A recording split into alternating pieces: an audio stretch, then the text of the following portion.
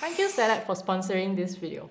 Today, I will challenge myself to make this go from good to great in under 1 hour.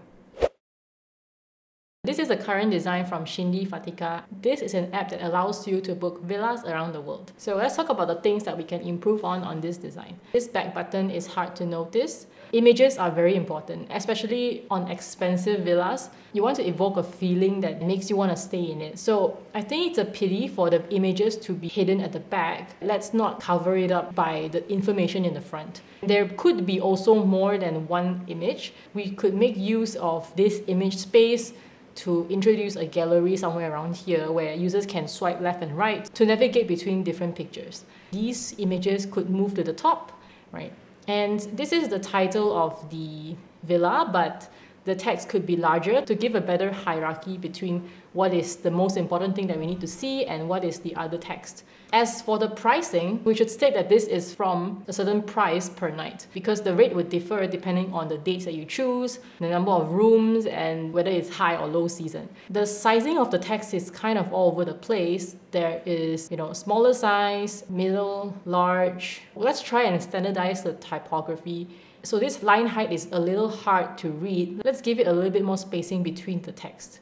I think it's not necessary to show customer service up front unless this is what you encourage your users to do. I don't think it's a good idea if everyone comes on this villa booking app and just keeps calling your customer service, right? Maybe the button to call customer service can be deprioritized. The button height of this book now is a little too short. People with fat thumbs would have a slight problem accessing it.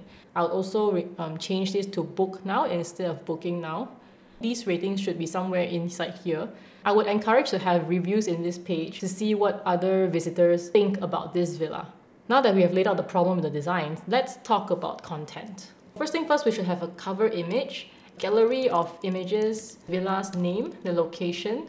The location would consist of the address and distance, which is not necessary. There should be an about, price from, price per night. And this price varies depending on low or peak day. So after checking the Airbnb app, they show the prices based on the earliest available date so that the users don't need to select a date before a price could be shown. There should also be something like a user input where they could select the check-in dates, check-out dates, number of adults, number of children, number of rooms. I won't be designing this in this session, but it's just something that we should keep in mind when you design something, and it helps you in organizing the layouts properly. There is also facilities, or some call it amenities, ratings, number of reviews. The primary call to action is to book now. The secondary call to actions could be to contact customer service, to save this villa for later, maybe share with their friends. And let's talk about the ideas that we have to improve this page further. The first one could be maybe to create a sense of urgency through telling people how many people are looking at this listing right now, or maybe how many rooms are left. This is also known as the scarcity effect. We can also bring the unique selling points up front. For example, Booking.com has this highlights section where they tell you what's the best thing about this property that you should know about. You could also introduce visible lifeboats. For example, free cancellation in case you change your mind. Airbnb has this house rules section where you could state the check-in and out time, if you allow pets, if there's any age restrictions, payment T&Cs, and the cancellation policy. And any fees that users should know about should also be listed on this page. But you don't need to show the exact fees because this requires the users to select a date first, and depending on the different types of the rooms and the people staying in this villa, your fees may vary.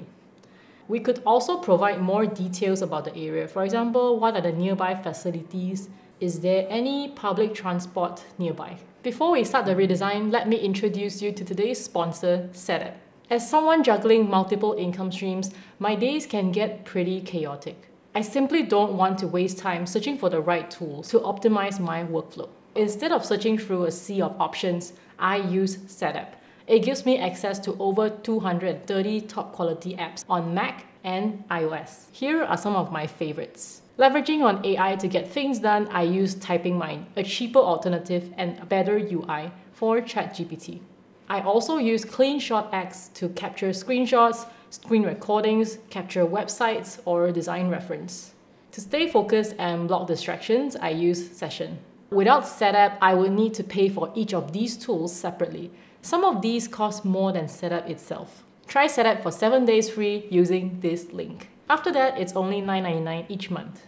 Now let's kickstart the redesign. I start the redesign by referencing other apps in a similar space, particularly apps like Airbnb, Booking.com, Expedia, and the likes.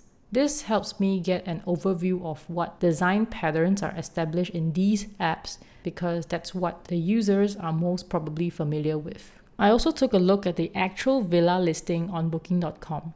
We'll start by making the back button more prominent. I was also trying to figure out what the original font was. I went with Plus Jakarta Sans for now.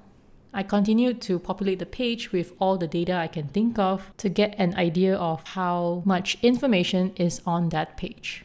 This process is basically a lot of back and forth, referencing different apps, thinking about the layout again and again, processing different information. It's a chaotic process. While I was at it, I was thinking, since this is a villa booking app, why not give it a luxury feeling to it? So I also looked into apps that have a elegant, classy, or luxury look and feel to get an idea of how the UI should feel like. One way is to have minimal icons with thinner lines so that it gives it more space, more breathability. Spacings between sections should be more spaced out. Then I looked up some fonts and decided to go with Optima, which is the same font that Aesop is using. I added the Book Now button, tweaked the line height just to give balance between the top and bottom padding. At this point, I also started to experiment with different colors, different layouts, different call to action placements. When designing interfaces, sometimes the first cool idea that comes to your mind may seem like a good idea, but after testing it as a whole with the rest of the layout, you will realize that maybe it's not the right one. This is why it's really important to not settle on the first idea that you land on and experiment with different design choices. Walk away, come back again, and see if you still like the design. Even for the image gallery on the top, I experimented with different UI just to make sure I've exhausted all options before settling on one. I continued to design the bottom sections where these are collapsible and expandable. For the review section, we could have it expanded by default. This can be tweaked during development.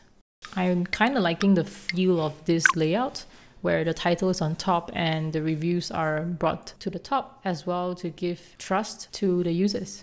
And I wanted to evoke a luxury feel to it, and hence the whole page is structured like a magazine where you come in and it tells you welcome to this villa and shows you a beautiful picture of it.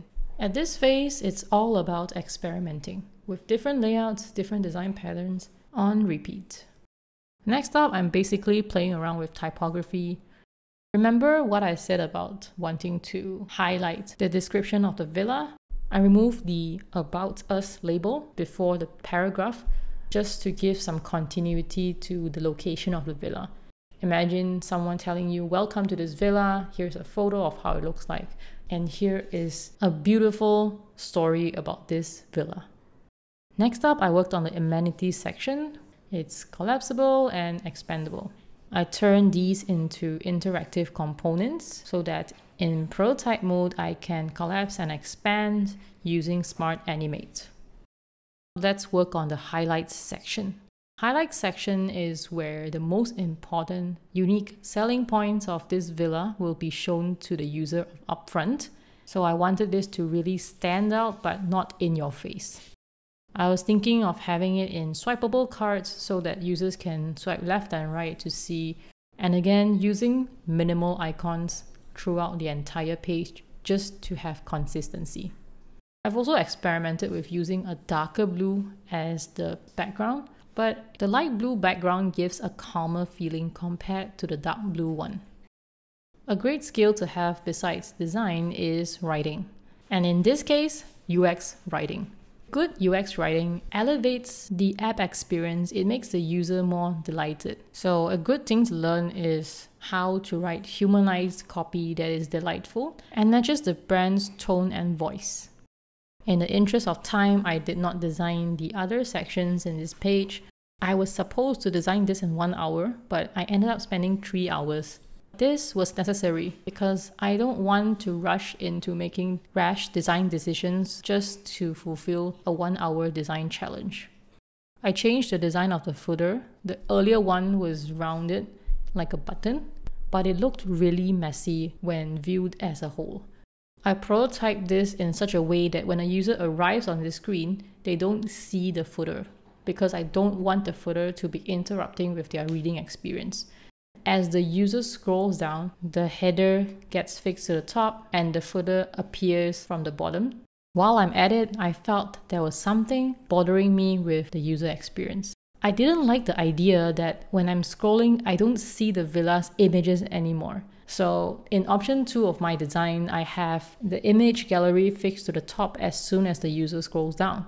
The user could still see the beautiful images of the villa while they're browsing things like the highlights, amenities, and whatnot. And this is the result.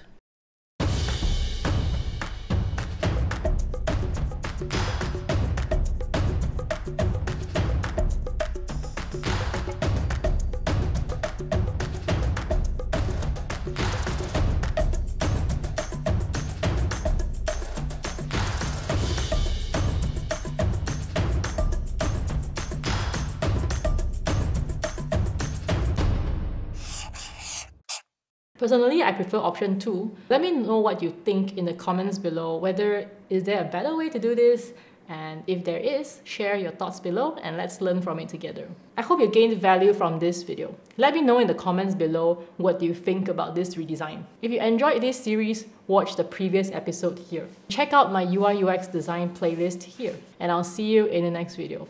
Bye.